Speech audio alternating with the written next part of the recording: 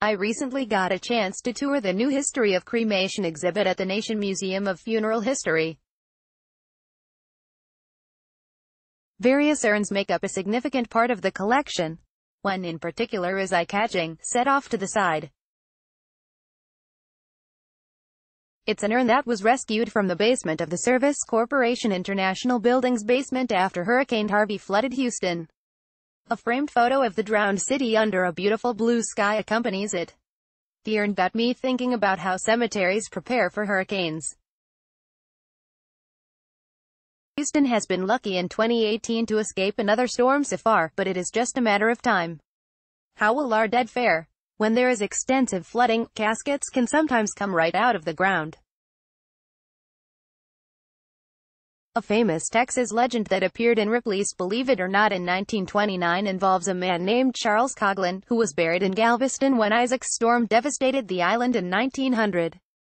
The story goes that the famous Irish actor was unearthed from his Texas resting place only for his coffin to travel by ocean 2,000 miles to his original home on Prince Edward Island in Canada. The legend is probably not actually true, but coffins do get unearthed in flooding. Sometimes they can travel miles. That happened in Orange after Harvey. More than 20 caskets came rising out of the graveyard soil, and some of them floated away. One of the graves damaged was that of blues icon Clarence Gatemouth Brown. His monument was cracked and casket dislodged, though luckily he did not float away. It has to do with the nature of coffins. Modern coffins are airtight. They might be buried in cement sleeves weighing more than 3,000 pounds, but air pressure from floodwaters can pop the lids right off despite the mass. People don't understand. Once that seal is broke, water's going to get in that box, says Marvin Edwards said, a caretaker Hollywood Cemetery in Orange. And it's going to pop. I don't care what you do, there is unfortunately little that the city can do to prepare for the possibility of wayward coffins in floodwaters. Once they are out of the ground, it becomes a matter of finding and identifying the remains.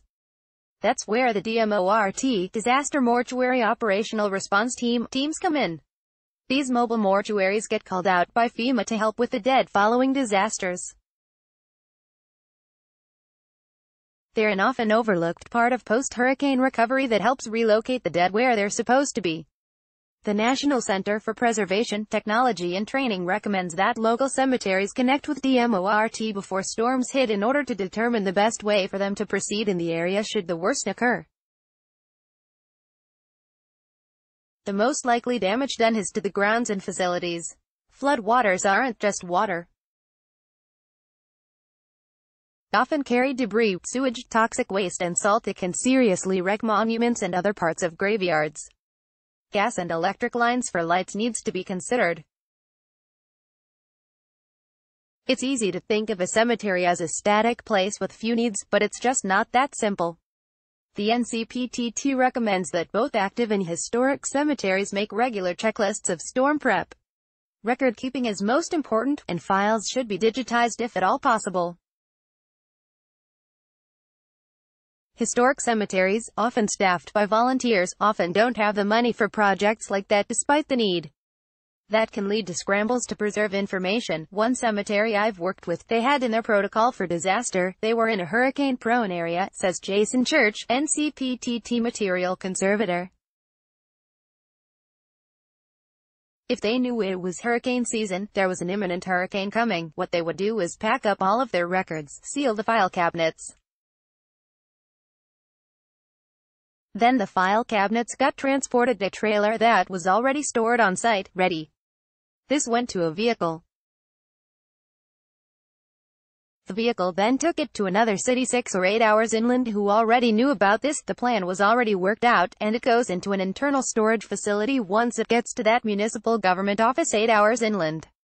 So they had sort of thought about this. They were very proactive. Erosion plays havoc on the cemeteries as well. Olive wood in Houston along White Oak Bayou is particularly vulnerable. The cemetery is the resting place of many former slaves, and erosion threatens to dump them in the water. "This is what haunts me," said caretaker Charles Cook to the Dallas Morning News after Harvey, motioning to a tilted stone marker.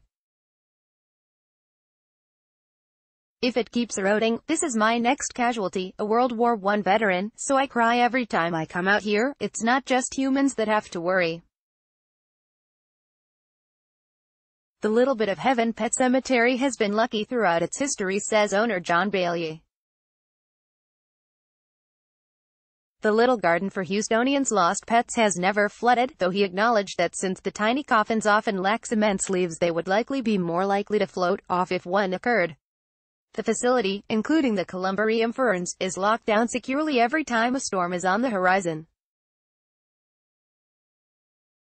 "So far our city has managed to keep its dead safe and at peace when hurricanes threaten, thanks to luck, preparation and government resources.